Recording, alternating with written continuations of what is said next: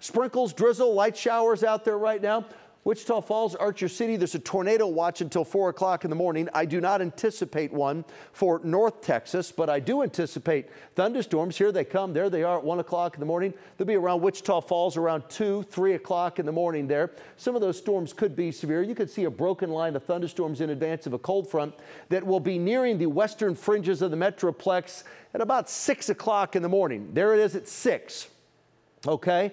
Severe weather threat overnight. It's mainly to the west of the Metroplex, and even there, it's mainly up around Wichita Falls. 6 o'clock in the morning. Here comes our line of storms. 7 o'clock in the morning. Right around sunrise, we're looking at showers and thunderstorms in the Dallas-Fort Worth area. 6, 7, 8 o'clock tomorrow morning. Once the front comes through, it's on DFW around 8 or 9 tomorrow morning. That's when your threat of thunderstorms will end, and certainly your severe weather threat will have come to an end as well. Everything starts to move off to the east, and everything is east of the Metroplex by about 10 o'clock in the morning, and it's east of our viewing area.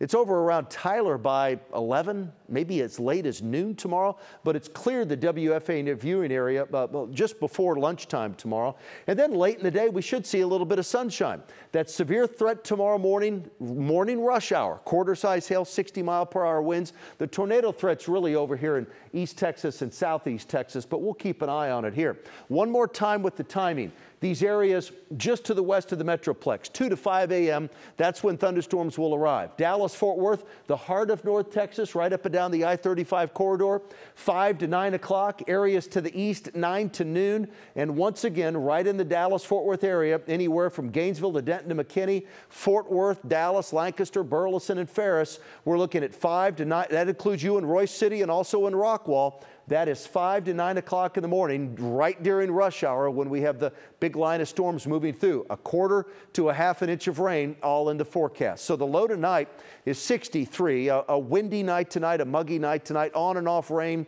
until the thunderstorms arrive around sunrise.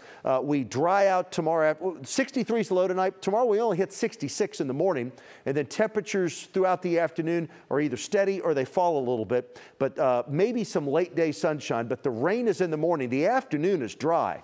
The next 10 days, 50s in the forecast as we head through Wednesday and Thursday, 40s on Friday and Saturday. We'll struggle to make it to 50 on Sunday. Hanukkah begins at sundown Sunday. Sunday's high, 50 with a little chance of rain. Another chance of rain on Monday. And then 40s beginning Tuesday, Wednesday, 40s and 30s in the forecast the middle and end of next week. And that does include Christmas Eve and Christmas Day. 82 last year, Joe, on Christmas Day. This year, we're looking at 42 for the high temperature. Burr.